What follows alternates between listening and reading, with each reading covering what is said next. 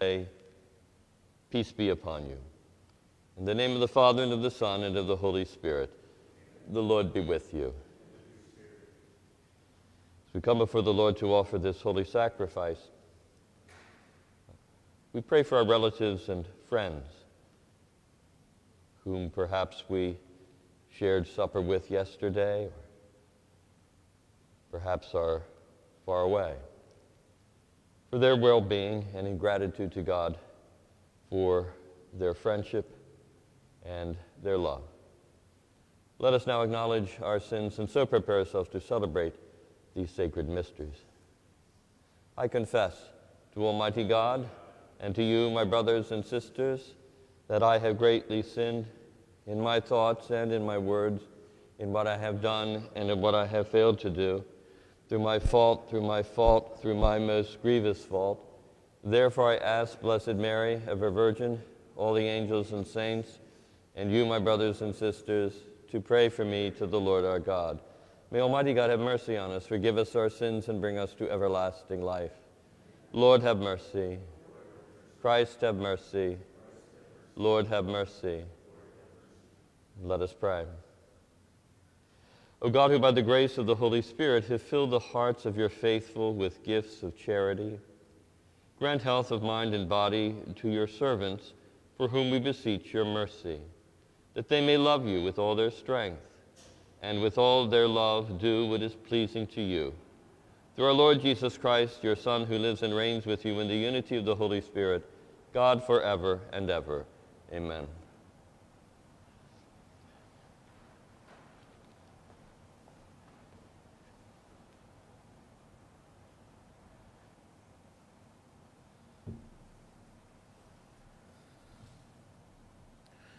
A reading from the book of the prophet Daniel. In a vision, I, Daniel, saw during the night the four winds of heaven stirred up the great sea, from which emerged four immense beasts, each different from the others. The first was like a lion, but with eagle's wings. While I watched, the wings were plucked. It was raised from the ground to stand on 2 feet like a man, and given a human mind. The second was like a bear. It was raised up on one side, and among the teeth in its mouth were 3 tusks. It was given the order, up, devour much flesh. After this I looked and saw another beast like a leopard. On its back were 4 wings like those of a bird, and it had 4 heads. To this beast dominion was given. After this, in the visions of the night, I saw the 4th beast, different from all the others, terrifying, horrible, and of extraordinary strength. It had great iron teeth with which it devoured and crushed, and what was left it trampled with its feet. I was considering the 10 horns it had, when suddenly another, a little horn, sprang out of their midst, and 3 of the previous horns were torn away to make room for it. This horn had eyes like a man and a mouth that spoke arrogantly. As I watched, thrones were set up, and the Ancient One took his throne. His clothing was snow bright, and the hair on his head as white as wool. His throne was flames of fire and wheels of burning fire. A surging stream of fire flowed out from where he sat. Thousands upon thousands were ministering to him, and myriads upon myriads attended him. The court was convened, and the books were opened. I watched then from the first of the arrogant words which the horn spoke, until the beast was slain, and its body thrown into the fire to be burnt up. The other beasts, which also lost their dominion, were granted a prolongation of life and for a time and a season. As the visions during the night continued, I saw one like a son of man coming on the clouds of heaven. When he reached the Ancient One and was presented before him, he received dominion, glory, and kingship. Nations and people of every language serve him. His dominion is an everlasting dominion that shall not be taken away. His kingdom shall not be destroyed. The word of the Lord. Give glory and eternal praise to him. Give glory and eternal praise to him. Mountains and hills, bless the Lord. Praise and exalt him above all forever. Give glory and eternal praise to him. Everything growing from the earth, bless the Lord. Praise and exalt him above all forever. Give glory and external praise to him. You springs, bless the Lord. Praise and exalt him above all forever. Give glory and eternal praise to him. Seas and rivers, bless the Lord. Praise and exalt him above all forever. Give glory and eternal praise to him. You dolphins and all water creatures, bless the Lord. Praise and exalt him above all forever. Give glory and eternal praise to him. All you birds of the air, bless the Lord. Praise and exalt him above all forever. Give glory and eternal praise to him. All you beasts, wild and tame, bless the Lord. Praise and exalt him above all forever. Give glory and eternal praise to him. Alleluia, alleluia. Stand erect and raise your heads, because your redemption is at hand. Alleluia, alleluia.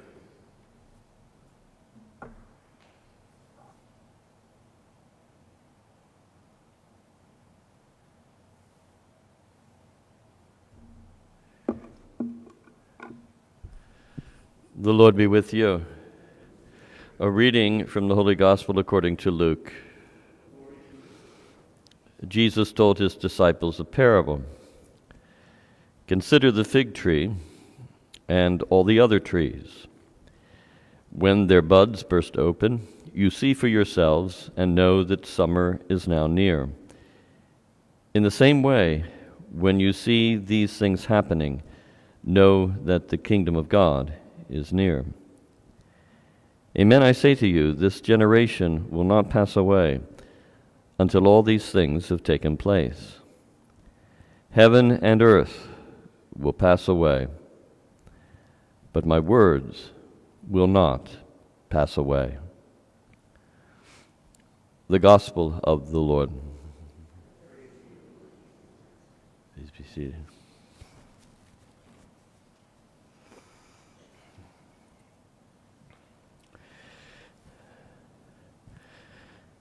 The scriptures are very clear that the present order of creation, with its disorder, will, at a certain point, pass away.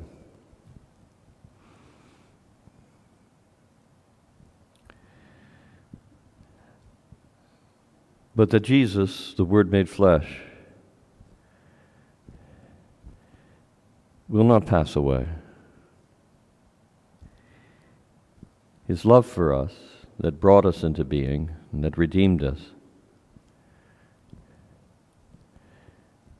does not change, but helps us to negotiate the changes that are inevitable and providential in our earthly life, which is marked by continual change. And sometimes we're happy for the changes because it marks improvement in our situation or in our well-being. Other times the changes are painful as we have to let go of past goods in the hope of future and even better goods to come. But change is the mark of all our lives. Our Thanksgiving celebration yesterday was not exactly the same as it was a year ago or 5 years ago or 10 years ago. Different. Some things we might say better, other things not as good, but different. But one thing can always be counted upon: the person of Jesus, the truth and the wisdom that he imparts to us through word and sacrament. And Jesus says to Peter, whom he declares to be the rock of his church, that the gates of hell will not prevail against the church. She, as the community of God, will endure as well, even as she passes through time, being purified and sustained by the presence of Jesus, her head, her bridegroom, her Savior.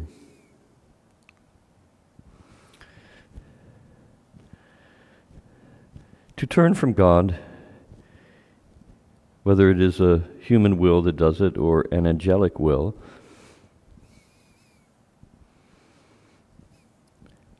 is a truly horrible thing.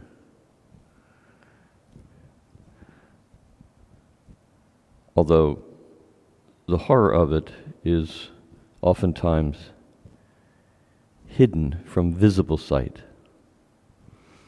or from discernible things.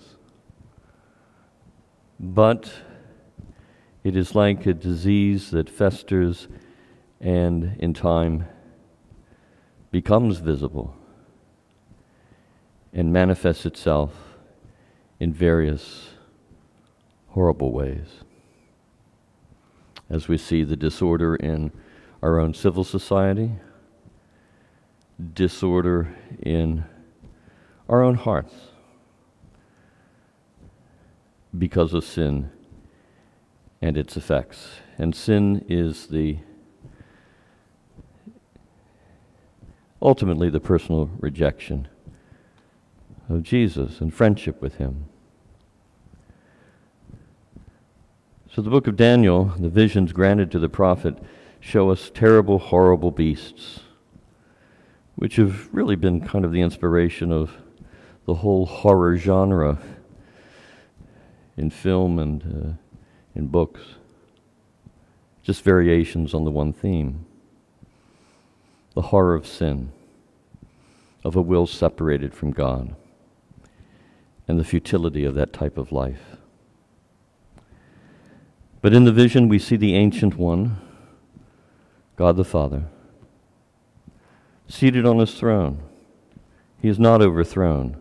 These beasts have no power over him. And we see the Son of Man coming on the clouds of heaven to receive dominion over all of creation. It is a vision of the Messiah, of Jesus, the God-man.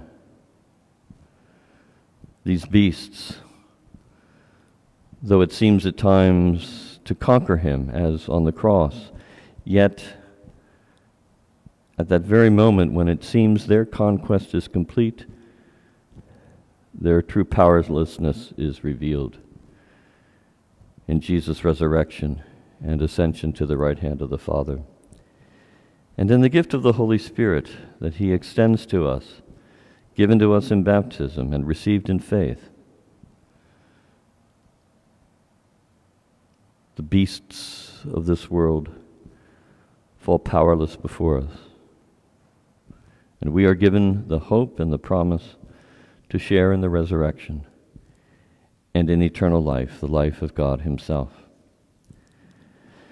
These are thoughts that the Church would have us consider in these final days of the liturgical year. And what gives us great consolation is that the doors of mercy are always open to us, doors which bring us healing, light, renewed strength, and a firm hope. Let us always pass through those doors of mercy and never turn away, but embrace Jesus, who never passes away. Let us stand.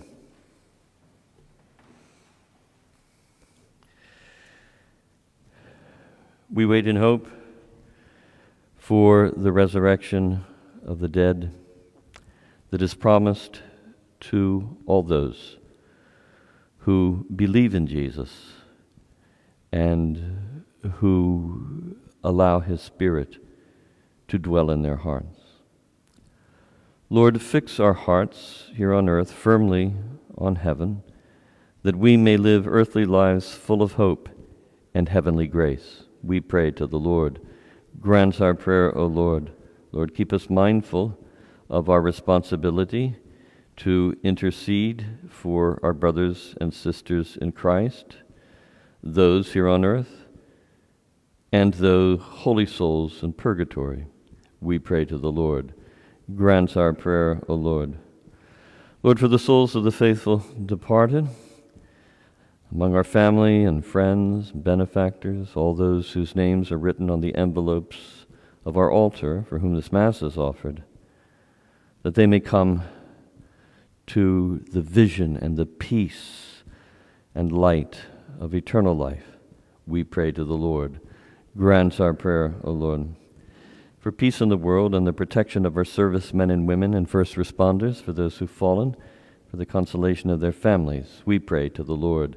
Grant our prayer, O Lord, for God's blessings of unity and peace upon all marriages and families, for an abundance of vocations to the priesthood, diaconate, and consecrated life, we pray to the Lord.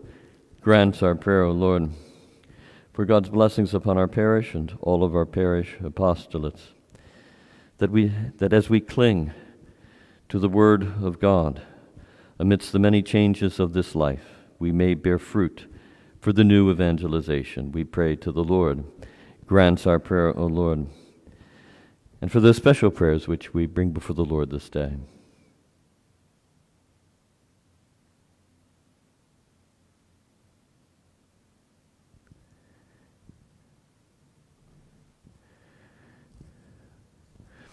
We pray to the Lord. Grant our prayer, O Lord. Father of all who are perfectly just and perfectly merciful, remember your covenant with your children, that those souls who linger in purgatory for their purification may, by our prayers, be swiftly drawn to perfect happiness through Christ our Lord. Amen.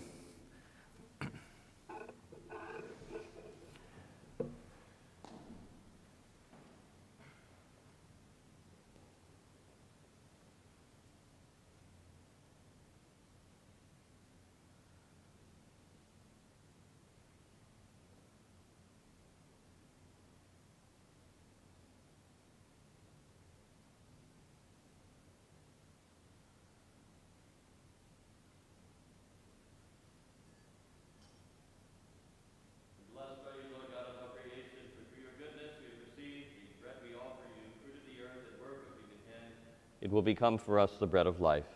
Blessed be God forever.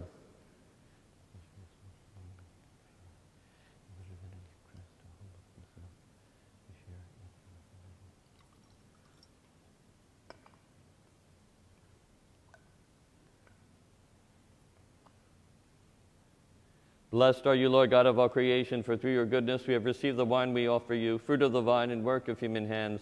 It will become our spiritual drink.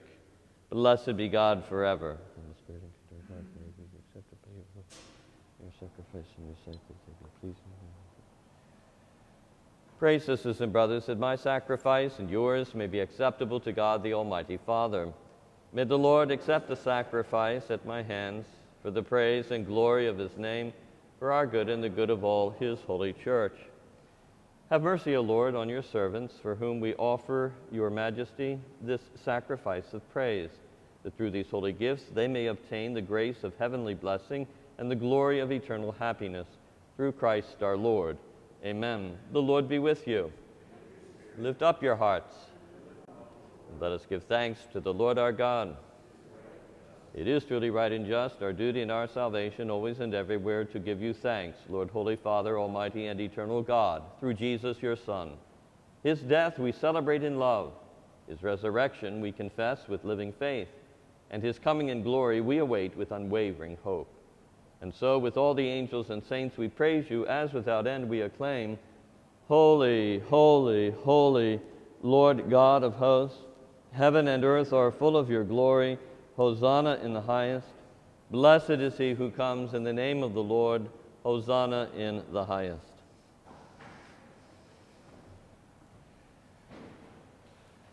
You therefore, Almighty Father, we bless, through Jesus Christ, your Son, who comes in your name.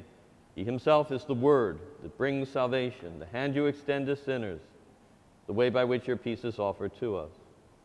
When we ourselves had turned away from you on account of our sins, you brought us back to be reconciled, O Lord, so that converted at last to you, we might love one another through your Son, whom for our sake you handed over to death. And now, celebrating the reconciliation Christ has brought us, we entreat you, sanctify these gifts by the outpouring of your Spirit, that they may become the body and blood of your Son, whose command we fulfill when we celebrate these mysteries. For when about to give his life to set us free, as he reclined at supper, he himself took bread into his hands. And giving you thanks, he said the blessing, broke the bread, and gave it to his disciples, saying, Take this, all of you, and eat of it, for this is my body, which will be given up for you.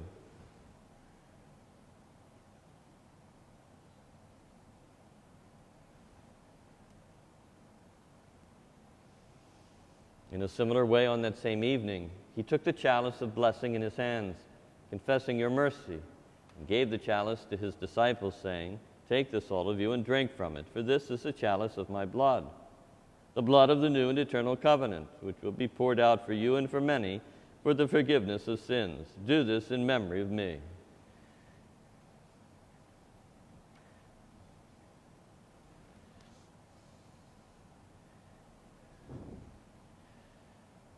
The mystery of faith. We proclaim your death, O Lord, and profess your resurrection until you come again. Celebrating, therefore, the memorial of the death and resurrection of your Son, who left us this pledge of his love, we offer you what you have bestowed on us, the sacrifice of perfect reconciliation. Holy Father, we humbly beseech you to accept us also together with your Son, and in this saving banquet graciously to endow us with his very Spirit, who takes away everything that estranges us from one another. May he make your church a sign of unity and an instrument of your peace among all people, and may he keep us in communion with Francis our Pope, and Wilton our Bishop, and all the bishops and your entire people. Just as you have gathered us now at the table of your Son, so also bring us together with the glorious Virgin Mary, Mother of God, with blessed Joseph, her spouse, with your blessed apostles, with St. Hugh and all the saints, and with our brothers and sisters and those of every race and tongue who have died in your friendship. Bring us to share with them the unending banquet of unity in a new heaven and a new earth, where the fullness of your peace will shine forth in Christ Jesus our Lord.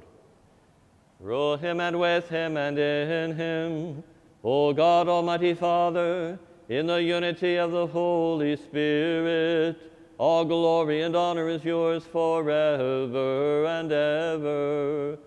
Amen.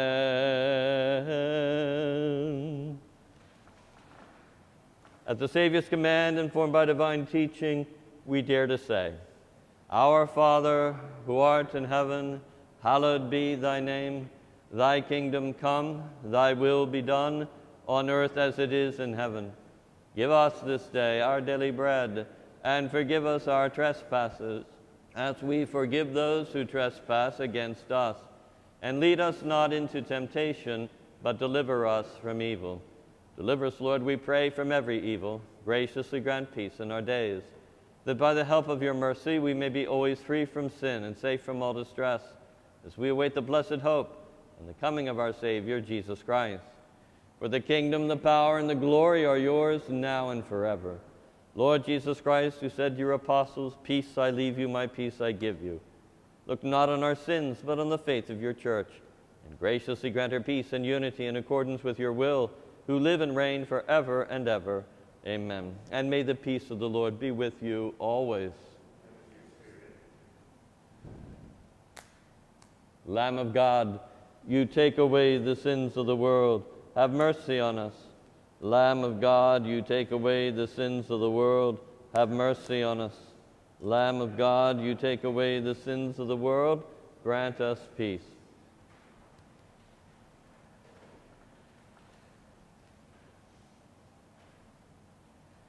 Behold the Lamb of God, behold him who takes away the sins of the world. Blessed are those called to the supper of the Lamb. Lord, I am not worthy that you should enter under my roof, but only say the word and my soul shall be healed. In the body of Christ.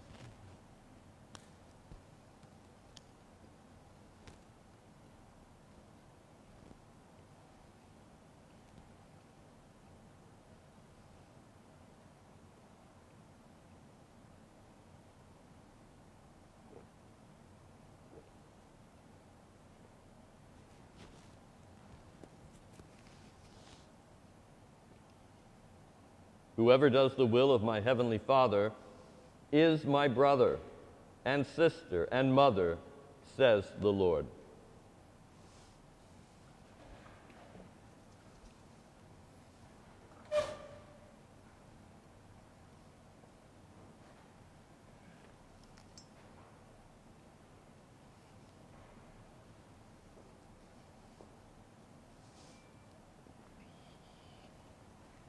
The body of Christ. Amen.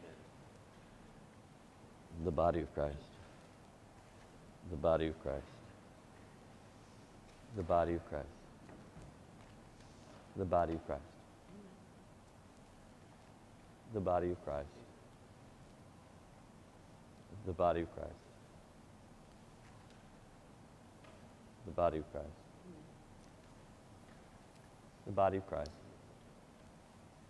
The body of Christ. The body of Christ. The body of Christ. The body of Christ. The body of Christ. The body of Christ.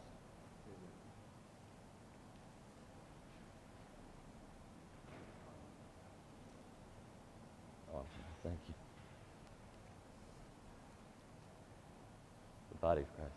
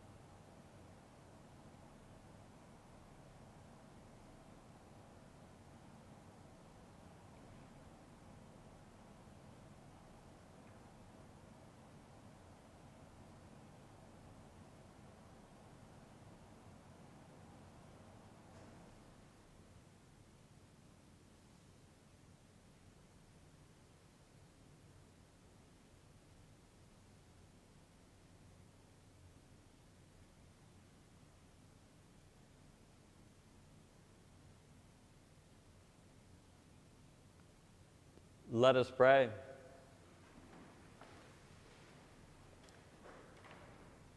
We ask you, Lord, as we receive the divine mysteries, grant your servants, our relatives and friends, to whom you have given a love for us, pardon for sins, consolation in this life, and unfailing guidance, that all of us, united in your service, may rejoice together before your face. Through Christ our Lord. Amen. We pray together our prayer to St. Joseph. Hail, guardian of the Redeemer, spouse of the Blessed Virgin Mary, to you God entrusted his only Son. In you Mary placed her trust. With you Christ became man. Blessed Joseph, to us too, show yourself a Father, and guide us in the path of life. Obtain for us grace, mercy, and courage, and defend us from every evil. Amen. The Lord be with you. May Almighty God bless you, the Father, and the Son, and the Holy Spirit. Go forth, the Mass is ended. Thanks be to God. Hail Mary, full of grace, the Lord is with thee. Blessed art thou among women, and blessed is the fruit of thy womb, Jesus. Holy Mary, Mother of God, pray for us sinners, now and at the hour of our death. Amen.